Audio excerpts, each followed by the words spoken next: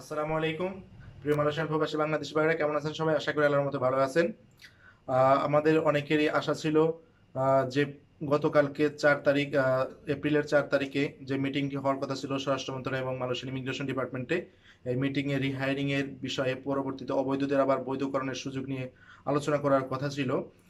কিন্তু এই বিষয়ে তেমন কোনো আলোচনা হয়নি। যে আলোচনাটি হয়েছে সেটি হলো মালয়েশিয়ান অবৈধ প্রবাসীদেরকে দেশে ফেরানোর একটি প্রক্রিয়া অবলম্বন করবে তারা। যে প্রক্রিয়াটিতে বাংলাদেশ সহকারে অন্যান্য দেশের যে সমস্ত প্রবাসী মালয়েশিয়াতে আছেন এদেরকে তার নিজ নিজ দেশে ট্রাভেল পাস বা স্পেশাল পাস দিয়ে মালয়েশিয়া ত্যাগ করার একটা সুযোগ দেবে।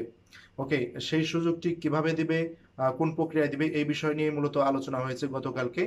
এবং কি আরেকটি বিষয় নিয়ে আলোচনা হয়েছে যেটি হলো সাবা এবং সারওয়া স্টেটের মধ্যে যে অবৈধ প্রবাসীরা আছে, শুধুমাত্র ফিলিপিন এবং ইন্দোনেশিয়ানদেরকে তারা পুনরায় আবার শুধুমাত্র ওই স্টেটে সাবা এবং সারোয়ার জন্য আহ, তাদেরকে আবার পুনরায় রিহায়ারিং এর একটা সুযোগ দিয়েছে। তাছাড়া আমাদের এই স্টেটে কোলালামপুর সহকারে এই স্টেটগুলোতে অবৈধ প্রবাসীদেরকে পুনরায় আবার বৈধ হওয়ার সুযোগ সম্পর্কে কোনো আলোচনা করেনি গতকালকে। সেজন্য আপনাদেরকে এই বিষয়ে কোনো নিউজ দিতে পারছি না দেখে আমি আন্তরিকভাবে দুঃখিত।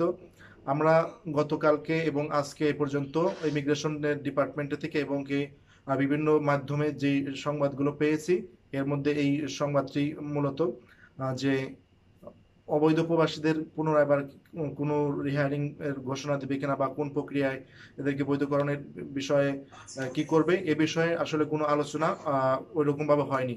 তবে আশা করা যায় খুব দ্রুতই ওই বিষয়ে একটা আলোচনা হবে। যদি ওই বিষয়ে আলোচনা হয় সঙ্গে সঙ্গে আপনাদেরকে জানিয়ে দিব। সেজন্য আপনারা কোনো প্রকারের গুজব সংবাদে কান দিবেন না এবং কি কারোর সাথে কোনো লেনদেনও করা দরকার নাই। আপনারা অপেক্ষা করতে থাকুন, হয়তো এরকম কোনো সংবাদ খুব দ্রুতই আসবে।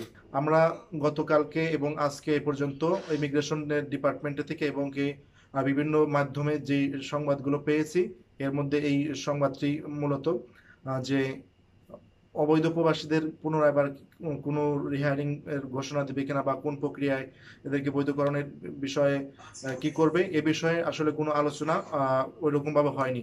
তবে আশা করা যায় খুব দ্রুতই ওই বিষয়ে একটা আলোচনা হবে। যদি ওই বিষয়ে আলোচনা হয় সঙ্গে সঙ্গে আপনাদেরকে জানিয়ে দিব। সেজন্য আপনারা কোনো প্রকারের গুজব সংবাদে কান দিবেন না এবং কি কারোর সাথে কোনো লেনদেনও করা দরকার নাই।